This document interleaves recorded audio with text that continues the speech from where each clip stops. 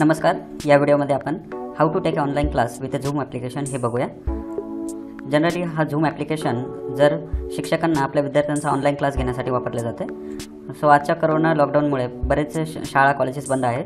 या केसमध्ये जर आपल्याला ऑनलाईन क्लासेस घ्यायचा असेल तर आपण तो कसा घेऊ शकतो ते आपण ह्या व्हिडिओमध्ये बघणार आहोत।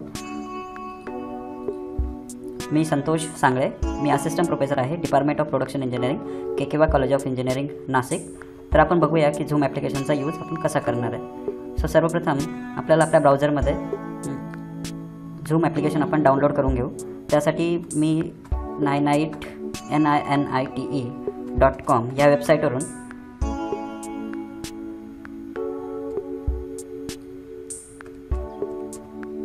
ninite.com ही वेबसाईट ओपन केली। या वेबसाईटवरून मी इथं तुम्हाला ही विंडो ओपन होईल। त्या विंडोत तुम्ही झूम ॲप्लिकेशनवर क्लिक करा आणि त्यानंतर तुम्ही गेट युअर नाईनाईट या बटनवर क्लिक केल्यावर तुमच्याकडे झूम ॲप्लिकेशन तुमच्या पीसीवर डाउनलोड होईल। सो मी ऑलरेडी हे डाउनलोड केलेलं आहे आणि इन्स्टॉल पण केलेलं आहे। डाउनलोड झाल्यानंतर तुम्हाला ते इन्स्टॉल करायचं आहे। इन्स्टॉल केल्यानंतर झूम ॲप्लिकेशन तुम्ही तुमच्या लॅपटॉप पीसीवरून झूम ॲप्लिकेशन ओपन करा। झूम ॲप्लिकेशन ओपन केल्यावर स्टार्ट झूम तुमच्यापुढे अशी एक विंडो ओपन होईल। जर तुमच्या विद्यार्थ्यांना तुमचा ऑनलाईन क्लास जॉईन करायचा असेल तर ते जॉईन मीटिंग म्हणतील आणि जर एखाद्या शिक्षकाला त्यांचा क्लास मीटिंग होस्ट करायची तर त्यासाठी त्यांना साइन इन करावं लागेल।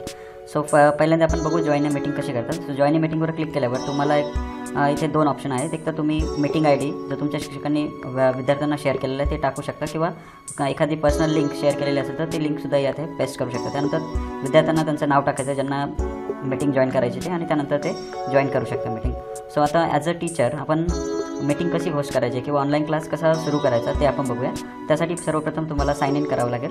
साइन इनसाठी इथे साइन अप फ्रीचा ऑप्शन आहे। सो साइन अप फ्रीवर क्लिक केल्यानंतर तुम्ही झूमवर एक तुमचं अकाउंट बनवू शकता। ते बनवणं खूप इझी आहे। तुम्हाला फक्त तुमचा ईमेल ID टाकायचा आहे। त्यानंतर तुम्हाला एक पासवर्ड मिळेल। त्यानंतर ईमेल ID आणि पासवर्ड आता मी ऑलरेडी साइन अप केलेला आहे तर मी माझा ईमेल ID आणि पासवर्ड इथे टाकतो।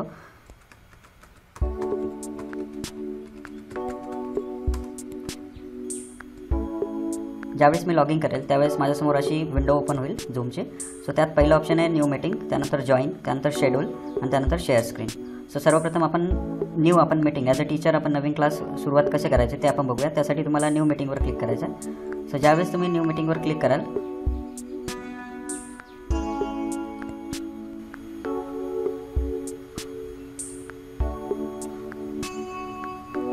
तुम्हाला विचारतील join with a computer audio किंवा टेस्ट स्पीकर अँड मायक्रोफोन। जर तुमच्याकडे मायक्रोफोन असेल तर तुम्ही ह्या ऑप्शनवर क्लिक करू शकता। पण सध्या आपण जॉईन विथ कॉम्प्युटर ऑडिओवर क्लिक करू।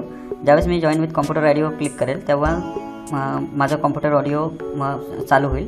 आता तुमच्यापुढे ही स्क्रीन ओपन आहे। इथे पहिलं ऑप्शन बघूया आपण म्यूट। सो या केसमध्ये तुमचा ऑडिओ सेटिंग्स सगळ्या ज्या आहेत जर तुम्ही मायक्रोफोन कनेक्ट केलेला असेल तर तुम्हाला त्याची सेटिंग यातून बघता येईल। त्यानंतर इथून स्टार्ट व्हिडिओ जर मी स्टार्ट केलं तर आपला लॅपटॉपचा किंवा पीसीचा वेबकॅम ओपन होईल आणि आपला व्हिडिओ यात दिसेल आणि तुम्ही इथून व्हिडिओ स्टॉप पण करू शकता। त्यानंतर इथे एक महत्त्वाचं ऑप्शन आहे दॅट इज द इन्व्हाइट। जर तुम्ही इन्व्हाइटवर क्लिक केलं तर तुम्हाला एक मीटिंग ID मिळेल that is the for this meeting the meeting ID is 291262472 and ह्या कोपऱ्यामध्ये तुम्हाला एक मीटिंग पासवर्ड दिसेल दॅट इज द 275170। सो तुम्ही हे दोन्ही मीटिंग ID आणि मीटिंग पासवर्ड विद्यार्थ्यांबरोबर शेअर करू शकता। विद्यार्थ्यांना फक्त हे मीटिंग ID आणि पासवर्ड त्यांच्या लॉग इन स्क्रीनला टाकायचं आणि ते ऑटोमॅटिकली ह्या क्लासला जॉईन करतील। किंवा तुम्ही इथे कॉपी URL एक ऑप्शन आहे ते कॉपी करून तुम्ही इथे पेस्ट करू शकता आणि ही जी URL आहे ती पण विद्यार्थ्यांबरोबर तुम्ही शेअर केली तरी पण विद्यार्थी ऑटोमॅटिकली आपल्याबरोबर आपल्या ऑनलाईन क्लासला जॉईन करतील। त्यानंतरचं ऑप्शन आपण बघू। त्यानंतर इन्व्हाइट नंतर ऑप्शन आहे मॅनेज पार्टिसिपंट। सो ज्यावेळेस तुम्ही मॅनेज पार्टिसिपंटवर क्लिक कराल तेव्हा तुम्हाला इथे ज्या विद्यार्थ्यांनी आपल्या क्लासला किंवा मीटिंगला जॉईन केलेलं आहे त्यांची लिस्ट इथे दिसेल।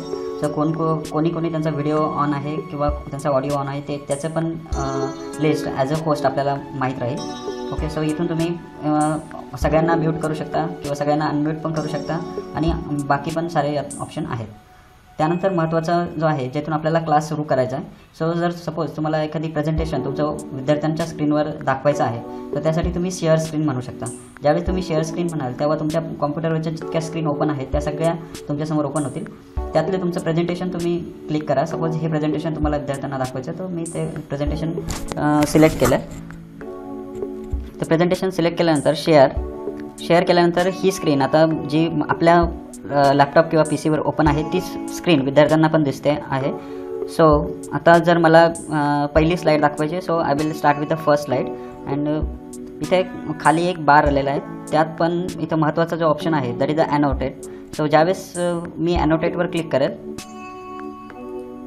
ओके, त्यावेळेस वरती एक असा बार येईल.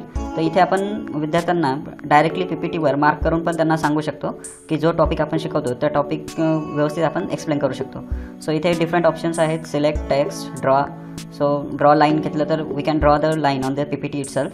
त्यानंतर दुसरे पण बरेच ऑप्शन आहे, ॲरो आहेत. त्यानंतर इरेझरचा एक ऑप्शन आहे, जर आपल्याला जे ड्रॉ केलेलं ते इरेज करायचं असेल तर आपण इरेझरचा ऑप्शन घेऊ शकतो. फॉर्मॅट आहे, अंडू, रेडू, क्लिअरने आपण डायरेक्टली जितकं आपण केलेलं होतं, ड्रॉ केलेलं होतं ते सगळं क्लिअर होईल आणि ते आपण सेव्ह पण करू शकतो. सो अशा प्रकारे आपण विद्यार्थ्यांना आपली PPT शेअर करू शकतो. त्यानंतर इथे दुसरा एक ऑप्शन आहे, आपण विद्यार्थ्यांबरोबर व्हाईट बोर्ड पण शेअर करू शकतो. व्हाईट बोर्डमध्ये आपल्याला दुसरा ऑप्शन इथे सिलेक्ट करायचा, व्हाईट बोर्ड, आणि त्यानंतर शेअर. त्यानंतर विद्यार्थ्यांना हा व्हाईट बोर्ड त्यांच्या स्क्रीनवर दिसेल आणि इथे आपण सपोज तुम्हाला काही इम्पॉर्टंट माहिती जर शेअर करायची असेल तर तुम्ही ती विद्यार्थ्यांसोबत शेअर करू शकता. सो इथे जर तुम्हाला फॉर्म्युलेज और एनी मॅथमॅटिकल प्रॉब्लेम जर सांगायचं असेल विद्यार्थ्यांना, सो तुम्ही तो विद्यार्थ्यांबरोबर शेअर करू शकता. So this is the white screen. त्यानंतर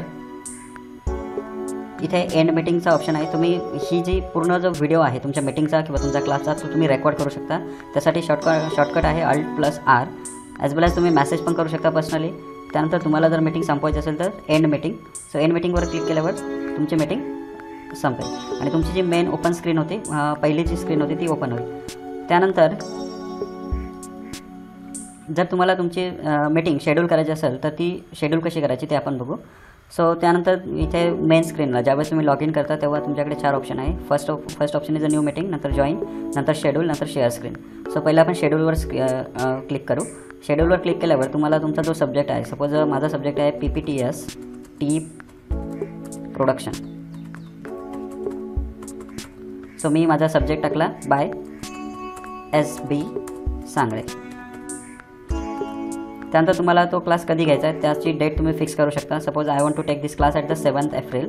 मी त्याचा टाईम फिक्स करू शकतो 3 वाजता, 4 वाजता. Suppose I fix there 2 and we R using this free version. So आपल्याला टाईमचं लिमिटेशन आहे. सो आपण मॅक्सिमम 45 मिनिटपर्यंत आपला क्लास घेऊ शकतो. त्यानंतर तुम्हाला जनरेट ऑटोमॅटिकलीवर क्लिक करायचं आहे. त्यानंतर रिक्वायर मीटिंग पासवर्ड. सो हा तुमचा विद्यार्थ्यांबरोबर पासवर्ड तुम्ही शेअर करू शकता.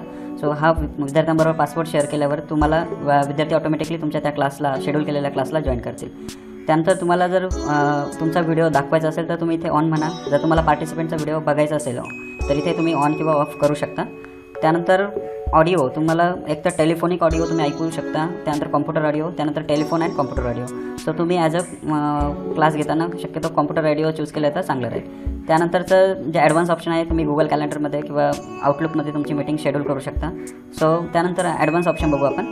सो ज्यावेळेस मी ॲडव्हान्स ऑप्शनवर क्लिक करेल त्यावेळेस तुमच्याकडे एनेबल वेटिंग रूम. सो तुम्ही हा ऑप्शन पण क्लिक करू शकता. पण ज्यावेळेस पार्टिसिपेंट जास्त असेल तेव्हा प्रत्येकाचं रिक्वेस्ट तुम्हाला ॲक्सेप्ट करावं लागेल आणि त्यासाठी तुम्ही हा ऑप्शन अनचेक केलेला चांगला राहील. त्यानंतर एनेबल जॉईन बिफोर होस्ट हे पण तुम्ही अनचेक ठेवलं तरी चालेल. त्यानंतर automatically record the meeting on the local computer. जर तुम्हाला तुमची मीटिंग रेकॉर्ड करायची असेल तर तुम्ही हे ऑप्शन चेक करू शकता. आणि त्यानंतर schedule. So whenever you click on this option your meeting will directly get schedule and at that particular time the people's will try to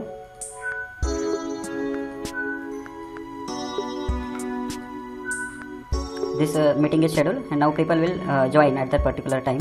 So hope तुम्हाला हा व्हिडिओ समजला असेल. नक्की शेअर, लाईक आणि कमेंट करा व्हिडिओवर. Thank you so much for watching this video.